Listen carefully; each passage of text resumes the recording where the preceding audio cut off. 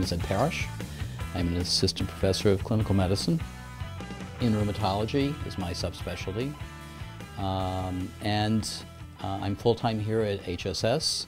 I'm also full-time faculty at Cornell Weill Medical College and also at New York Presbyterian College or University Hospital. My area of interest has been in rheumatic disease of various sorts, particularly those related to infectious causes of rheumatic disease.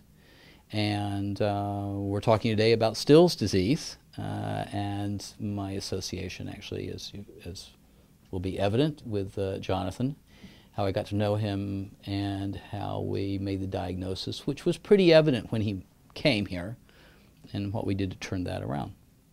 Still's disease is a clinical description, okay? It was something that was described by Dr. Stills, okay, who noticed that particularly a group of children presented with these fevers of a very classic pattern, very high fevers, daily basis. The kids looking incredibly sick during the times of the fevers and then at other times seeming to be okay. Often with the fever, they would have a rash, and with it, they may very well have had some form of arthritis.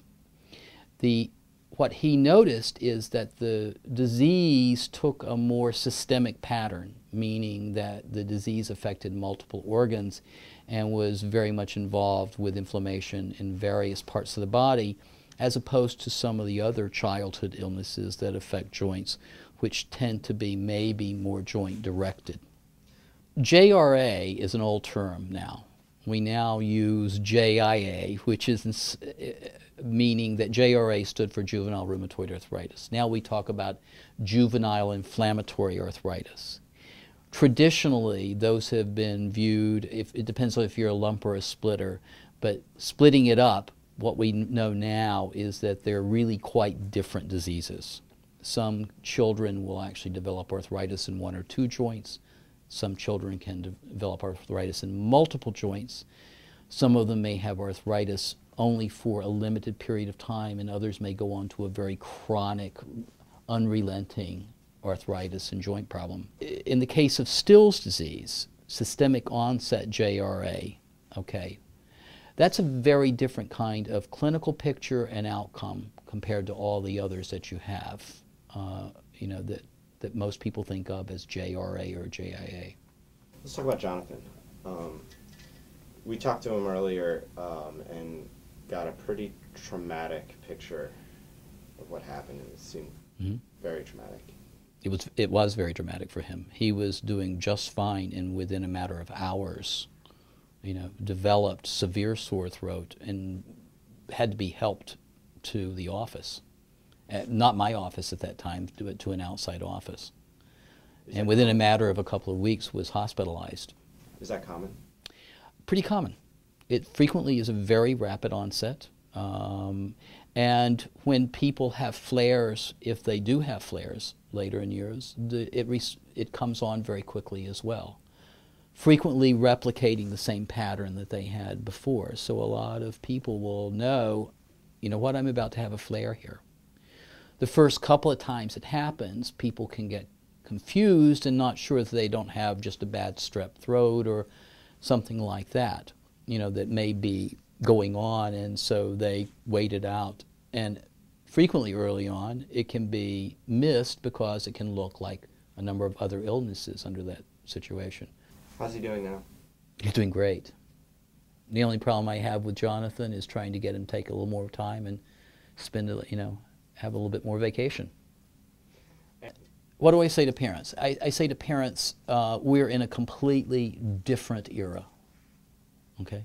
Whatever they may read in so many places now is so old information, and that's great.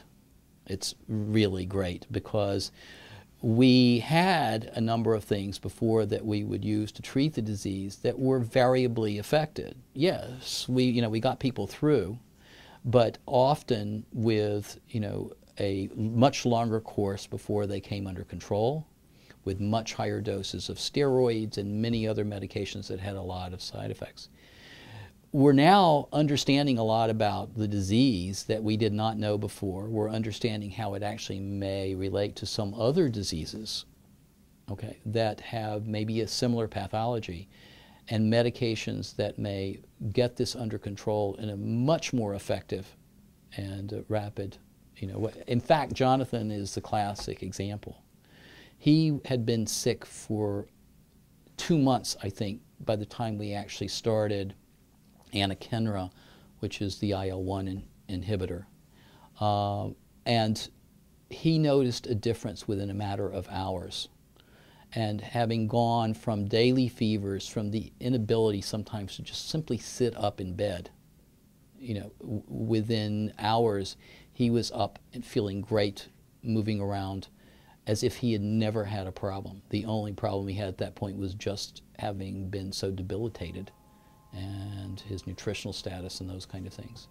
So we have moved from a time where there was what little we could do, okay, may work only after a few months. Now we actually have the ability to get control and keep control in a rapid way. And I think that what you're going to find over the next year or two is that there's a number of other medications that are out there that are going to be used more and more. And so even if someone breaks through some of these medications, we have ways of keeping that under control.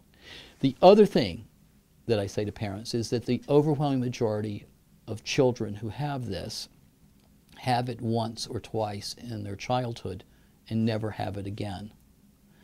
Jonathan is unfortunate that actually he went for so long and then got hit again, as a young adult.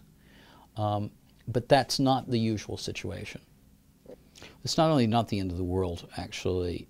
I think that we have not only made some breakthroughs, major breakthroughs for the first time in the last year and a half to 2 years. I think in the next 2 years we're going to be seeing even greater access to medications that should probably just shut this down right in its tracks. They're biologics, looking at other, well, first of all, there are other IL-1 agents out there, okay, which are going to be coming available. And then there's the possibility of interleukin-6. And there have been patients who have actually been treated with TNF-alpha, anti-TNF-alpha agents who have worked very well. So we have a number of possible combinations here. Treatment is of paramount importance.